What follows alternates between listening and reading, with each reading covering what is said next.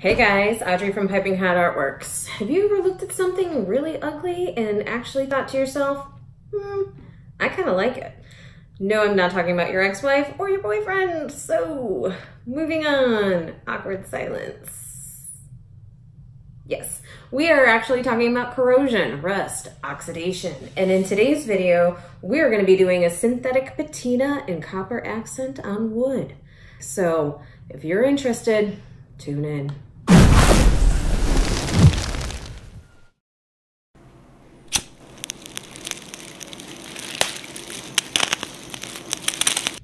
Hey guys, thanks for sticking around. I'm Audrey from Piping Hot Artworks, where we turn the ordinary into the extraordinary. And on our channel, we focus on industrial home decor, decorations, and DIY projects. If you're into that jazz, stick around. There's a lot more to come. First thing you're gonna need is paint. I used a Verde paint by 10 Second Studios, which apparently is no longer selling. So I have a similar one listed in the description. They're all pretty similar. I started with a piece of wood that was painted with MiniWax Dark Walnut stain, and I applied one coat to the copper, which you can already see here. And since my wood was distressed, I just tried to put it in to the wood in different angles, try to make it look more natural.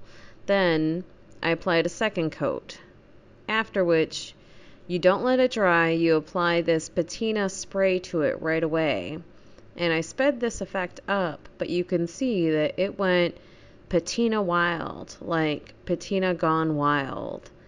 And I wasn't really expecting this. I think it's super good for a larger piece of wood, but it was just way too much for my smaller piece. So I got scared.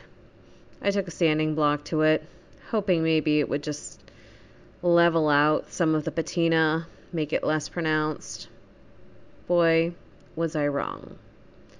So I applied a third coat of the copper to it, thinking maybe copper inside of the patina in some strategically placed areas would make it a little bit less pronounced.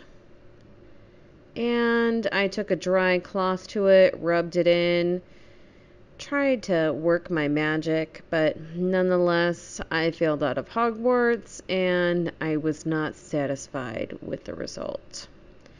So in desperation, what do? I add more MiniWax Dark Walnut to it, which, to be honest, I was actually happier with the effect. I only wanted a little bit of undertone of patina, and my piece had just been kind of just totally overrun by it. This is the second piece that I had done. You can see a picture of both of them when they are finished, but I applied the same techniques where I added additional MiniWax to it and a fourth coat of the copper to it just to make it really pop. I think it created a more natural look to it.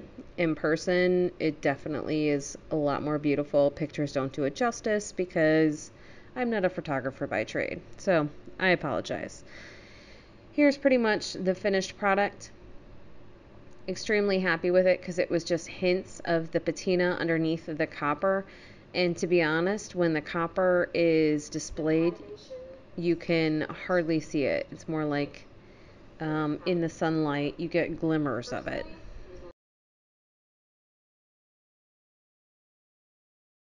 The patination is complete. What did you think? Put in the comments below. Personally, it was a little too much patina for me, at least on this piece of wood. It was a little bit smaller for it to expand the way that it did, which is why I ended up going back over it with a dark walnut, which actually turned out pretty cool. So I'm happy with the effect in the end. I think it's a good learning experience and something I'll consider doing maybe on a much larger piece. But thank you guys for tuning in. I hope you stick around and hit subscribe and notify on our channel so that way you guys can tune into more fun DIY projects just like this.